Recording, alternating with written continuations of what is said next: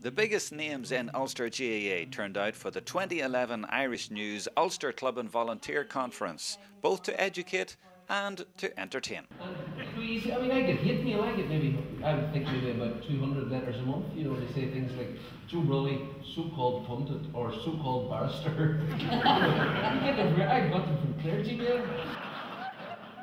The 400-strong gathering was also presented with a challenging and different perspective on the GAA from the former moderator of the Presbyterian Church, while another interested outside observer in the audience was from the Irish Football Association, there to listen and learn.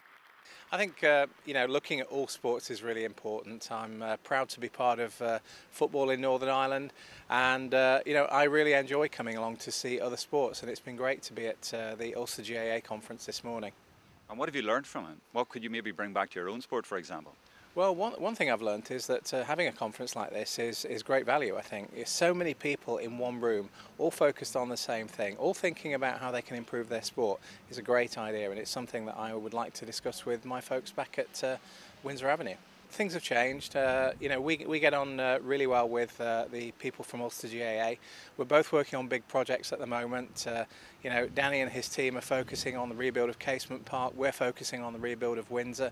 We meet together on a regular basis. We get on well. And I think we all understand that sport is such an important thing for people's lives in Northern Ireland. And the more that we can work together, the better it will be for everybody.